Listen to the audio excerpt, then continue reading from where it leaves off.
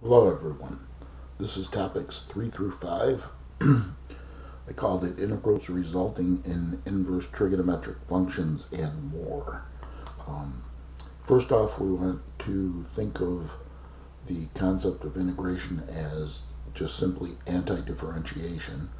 And if we consider our derivative formula for the inverse sine of u, it's du dx over the square root of 1 minus u squared. So if we want to reverse that process, basically just think of integrating, and it's going to bring us back. So we have the integration formula that if something fits the form of du over the square root of 1 minus u squared, then that's going to bring us back to the inverse sine of u. But we don't always have the luxury of this number that's under the radical here being always equal to 1. So we have to consider cases where that number is not equal to 1. So in general, we say let u be a differentiable function of x and let a be a real number. So instead of 1 minus u squared under the radical, we consider a squared minus u squared. And it turns out, and it can be shown, that what happens is that the argument u that was the result of the antiderivative, because we have the little a squared instead of 1, that argument gets modified by being divided by a. And similar formulas, like for the tangent, we know the derivative of the inverse tangent of u is 1 plus x squared, or excuse me, 1 plus u squared in the denominator,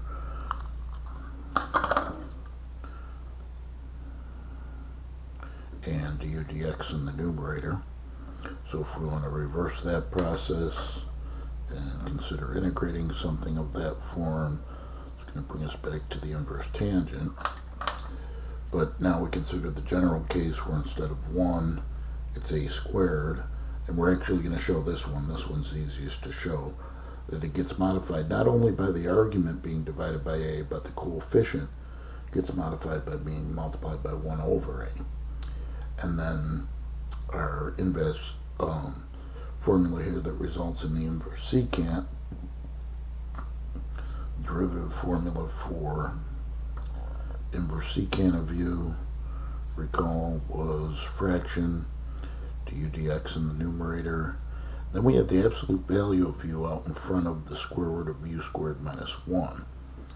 So we consider the fact that integration anti-differentiation integrate something like this, and it'll bring us back to the inverse secant of u. But you won't see the absolute value of u. You'll just see a u out in front. And it's going to be u squared. We'll look at the general case, u squared minus a squared instead of just 1. And you get the modification like the inverse tangent of 1 over a and u over a. But this is where the absolute value appears. The absolute value appears in the argument of the antiderivative. Okay, so those formulas are going to be givens, but you want to try to memorize them, or at the very least, as you'll see when we get to some integration problems, we're going to kind of modify our integration strategy. But here I want to show why we get the 1 over a and the u over a, but in this case we'll do it with respect to x. I'm going to start this problem by, instead of writing it as dx over, I'm going to write it as 1 over a squared plus x squared with respect to x. And see, the goal here is actually to be able to think of anti-differentiation. It has to fit the form for what's going to result in the inverse tangent of u. That is, the formula, once again, I know it's written up top, but I just want to have it right here for reference. The formula, once again, for the inverse tangent of u, its derivative is du dx over 1 plus u squared. So I have to identically match this form before I could say that I'm integrating to get back the inverse tangent. In other words, this a squared has to be a 1. So here's the way we could do it. We'll multiply inside the integral the denominator by 1 over a squared and the numerator by 1 over a squared. Because if I multiply both top and bottom, or numerator and denominator, by the same thing, I haven't changed anything. So we have the 1 over a squared times 1 and the 1 over a squared times the quantity a squared plus x squared. And that's with respect to x. Okay, but then here's what we'll do. We'll bring out this 1 over a squared that's in the numerator as a constant multiple, because remember, a is just a real number. And so that'll be equal to 1 over a squared, and then times the integral of, and then the 1 over a squared that was in the denominator will distribute inside the parentheses. So 1 over a squared times a squared is just a squared over a squared, or 1. Let's say we have a 1 in the numerator. So 1 over a squared times a squared again is 1, and then plus 1 over a squared times x squared. I'm just going to call it x squared over a squared. Okay, and now I've set it up so that I'm actually ready to make a u substitution so that it will ultimately identically fit this form of du over 1 plus u squared. And that can be accomplished by taking u squared to be equal to x squared over a squared. Now, if u squared is x squared over a squared, here's one concession we have to make. We're going to take the principal, or the positive square root. Now, lots of mathematicians won't even write this first step. They would just go right to claiming that u is always positive, and that we get x over a as our choice of u. But I'm okay if you take this step where you claim what u squared is, as long as you're willing to make that concession to take only the principal, or positive square root. So we have that u equals x over a now, but remember a is a constant, so I'm going to choose to rewrite this as 1 over a times x. And now we'll calculate the differential du. The reason why I wrote it as 1 over a times x is because if a is a constant, 1 over a is also a constant. And the derivative and the constant multiples, I should say, tag along in the differentiation process. So if I differentiate, so just treat 1 over a as a number, like 5. Derivative of 5x is 5, so the derivative of 1 over ax is 1 over a. And in differential form, the dx. And now we'll modify by the a.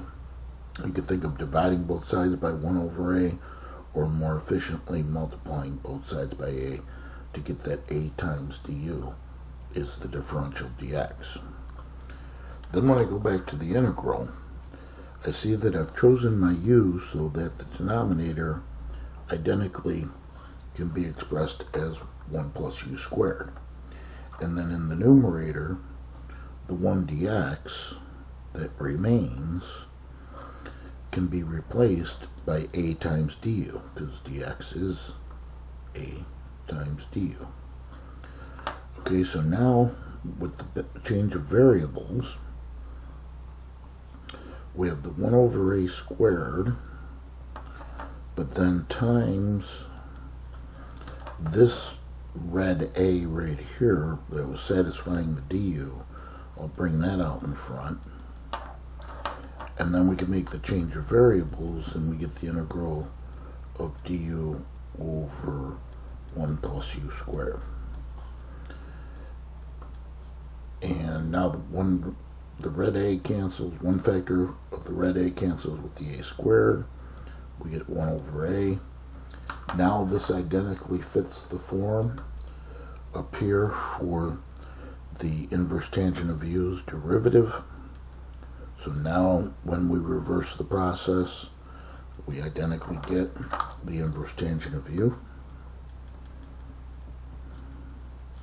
At our constant at that point, and then we back substitute, so 1 over a inverse tangent u was x over a, and then plus or constant, and that would end the proof. So I'm not going to test you on this one, but certainly something that needs to be mentioned, and it's going to help us actually with the concept of integration. Okay, now we have these three new integral formulas at our disposal, and so here's the twist to our integration strategy. When you look at an integral, you can proceed as normal. Now we're still dealing with integrating fractions. So when you look at a fraction, you could proceed as normal and ask yourself, is the denominator a power? If the denominator is a power, remember we're going to try to fit the form of u to the n. If the denominator is not a power, we're going to try to fit the form for du over u.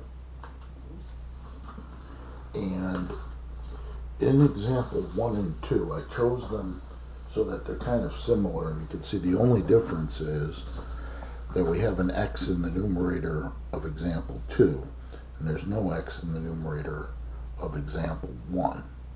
So once again, if it's a fraction, remember if the denominator is a power, integral of u to the n. If the denominator is not a power, integral of du over u, which results in the natural log of the absolute value of u, and u to the n integrates to be u to the n plus 1 over n plus 1 plus our constant, formally where n is not equal to -1. So if you consider in this example 1 trying to fit du over u because the denominator is not a power, the problem is that the du is not satisfied, because if you choose u, you don't have to write this down, I'm just justifying it. If you choose u to be that entire denominator, the du is 18x dx, and we can modify by the 18. The problem is we don't have that x variable. So actually question 2 fits that form. So that's an integral. Question 2 is really an integral from our first exam. But this is an integral that results in an inverse trig function, and that's a little twist. If our basic integration formulas fail, and what I mean by the basic integration formulas are just du over u or u to the n, then we turn our attention to the integrals that result in the inverse trig functions. And so number 1 would be the case where we do so. And to get started on the process, it's still going to be u substitution, but with one extra thing, and that is your choice of a. Because all of these three new formulas involve a u squared and an a squared. So not only do we have to pick our u, but we have to pick our a as well. Now here's how you get started. Once you know that it's not one of the basic formulas of du over u or u to the n, just simply classify the denominator in terms of a squared and u squared. And this is always where a is the constant or the real number and u is the variable or the function of x. So classify the terms in the denominator always with respect to a squared and u squared. And then off to the side you could choose the a squared and your u squared. So our a squared in this case 16, our u squared 9x squared. Now again, we're going to make that concession to take the principal or positive square root. So a is 4 and u is 3x. Now this is still u substitution, so the du has to be satisfied. And if u is 3x, the differential du is 3 dx. And we would modify by the 3 to get that 1/3 du is the differential dx. Now when we go back to the integral, we see that we've chosen our denominator to be of the form a squared plus u squared. Actually, let me put that in red.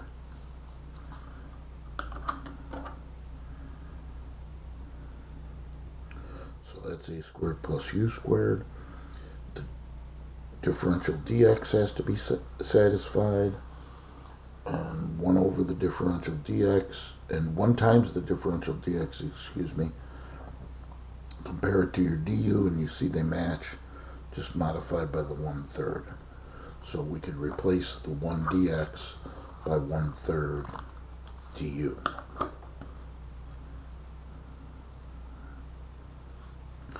And it looks like we're ready for a change of variables. And upon the change of variables, we're going to bring out the 1/3,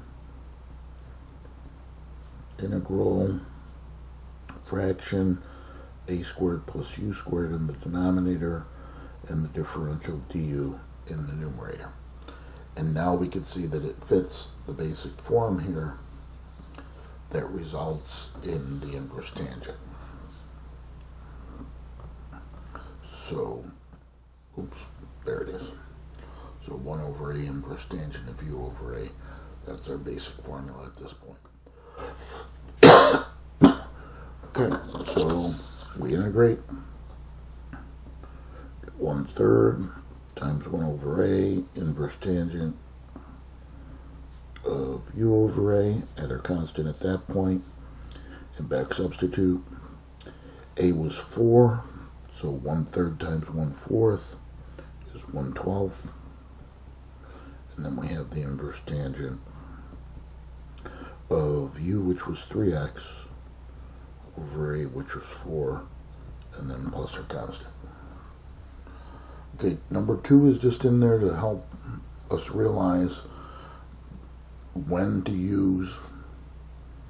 consider the integrals that result in the inverse trig functions.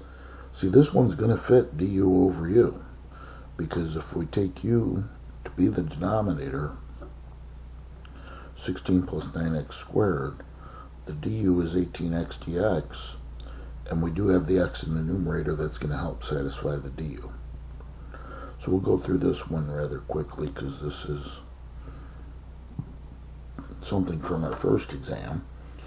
So we're trying to fit du over u. We had chosen u to be the entire denominator, and the x dx that remains compared to our du matches, just modified by the 1/18th. We would fit the basic formula, bring out the 1/18th, integral, basic formula now is du over u, which integrates to be the natural log of the absolute value of u.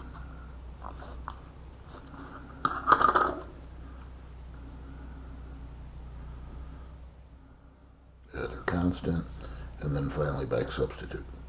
So 1/18th, natural log absolute value, 16 plus the 9x squared, close up the absolute values plus our constant. Alright, and now looking at number 3 and 4, they look identical as well, except in number 4 there's an x in the numerator, in number 3 there's not.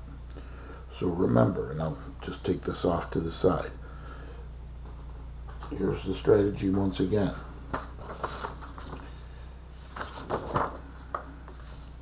If it fits the form, if we look at an integral, and it is a fraction,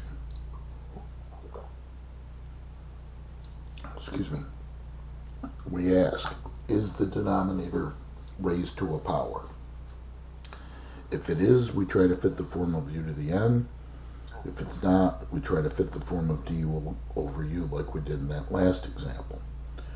In this example, let's consider number 3. If we were going, and you don't have to write this down, all I'm doing is justifying why this is not the correct way to go.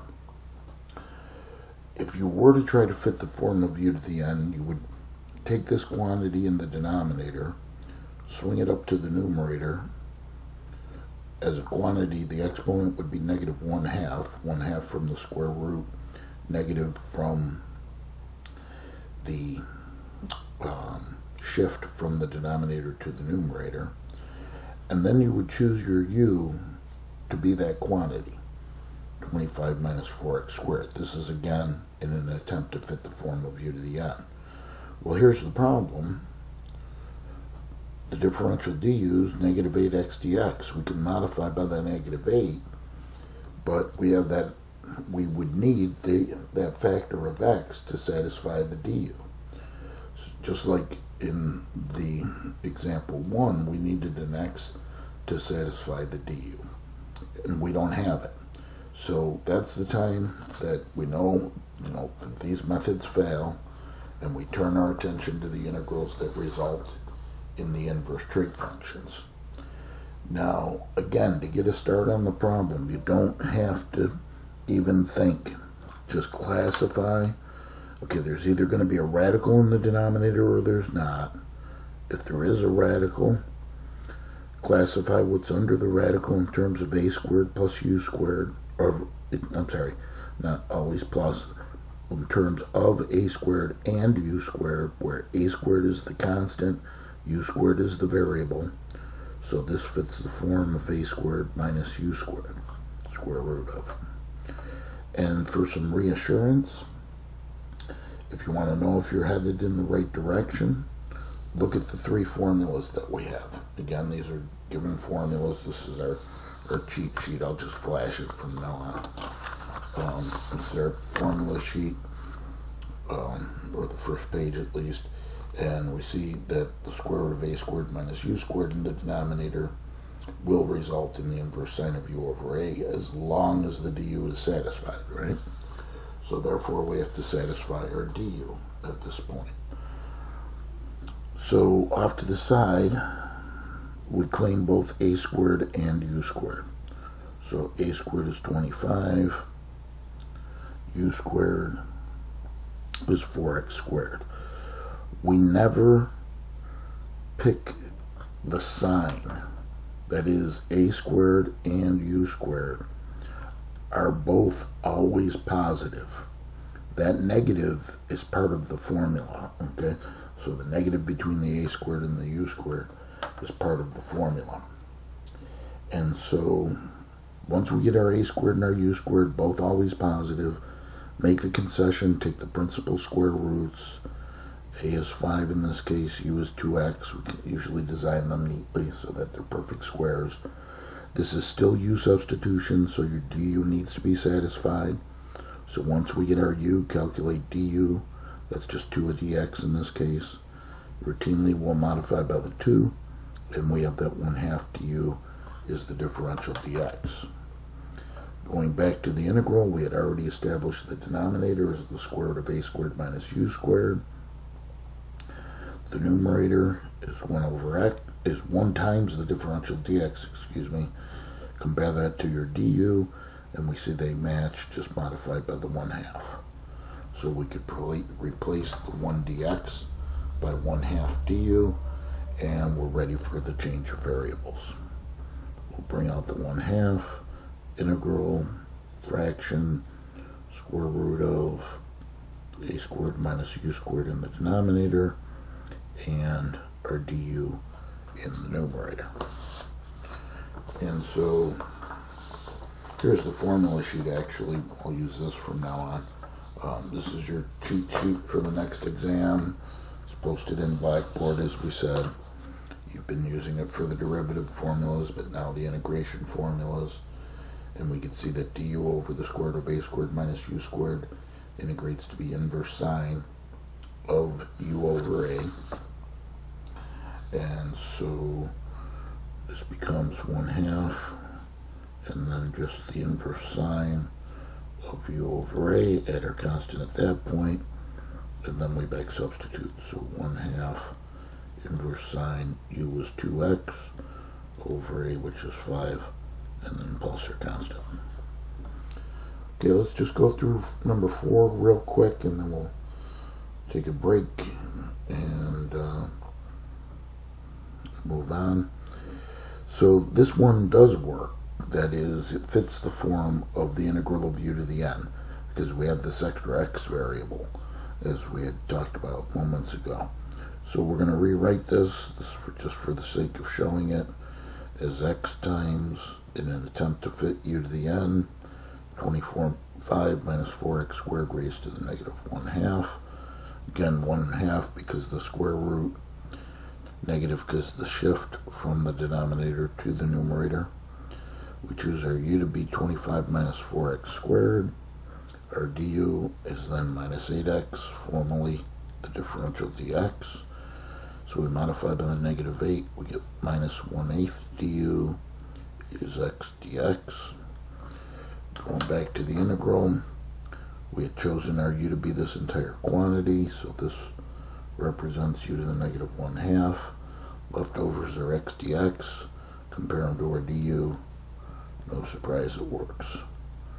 Just replace those by negative 1/8 du.